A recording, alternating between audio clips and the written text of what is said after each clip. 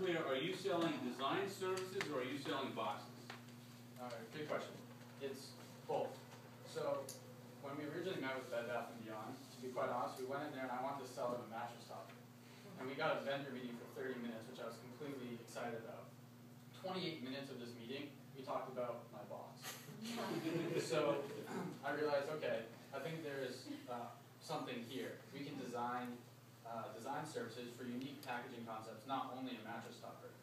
And we approached Alex and Ani, and they're currently reviewing that now. So it's a little bit of both, design and boxes. It strikes me that Bed Bath & Beyond knows how to get boxes cheaper than anybody in this room probably can. Correct.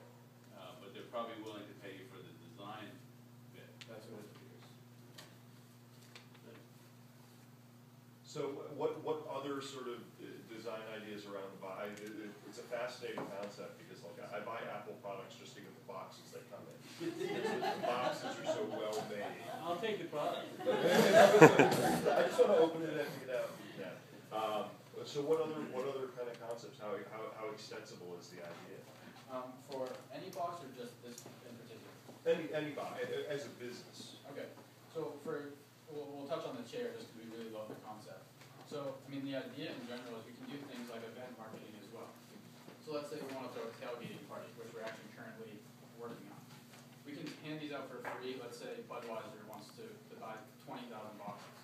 What we can do is actually we're creating a game with the chair. We're going to put a hole in the top of the chair. You're able to bounce a ball into the top of the chair. This is actually inspired by the Notre Dame football team that used something called Trick Shot Monday.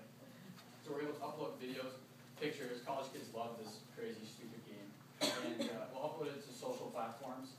And all these brands can create thousands of unique user-generated content. And how did you get meeting with Bed Bath & Beyond? I was pretty annoying. Excellent trick. Have you looked into the manufacturing process? Absolutely, yes. I work very closely with Rand Whitney, a large box manufacturer. Are they based in the US or are they based overseas? Yep, they're based in New England. They have 5 manufacturing facilities. They're actually owned by the Kraft Company. Okay. So if you're a Pats fan, it's a good place to be. Are you talking about any kind of intellectual property protection on your products? Yeah, we have. For this one in particular, we spent a lot of money building this prototype, so we'd like to protect it. Prolific Interactive, one of the alumni companies from Quinnipiac, is helping us through their lawyers. They have some intellectual property that they do with their lawyers, and we're looking into that right now. Do you know the guys at Cheragami? I've heard of them in New Haven. I actually had a friend take some pictures inside their store for me recently. Yeah, go see Zach.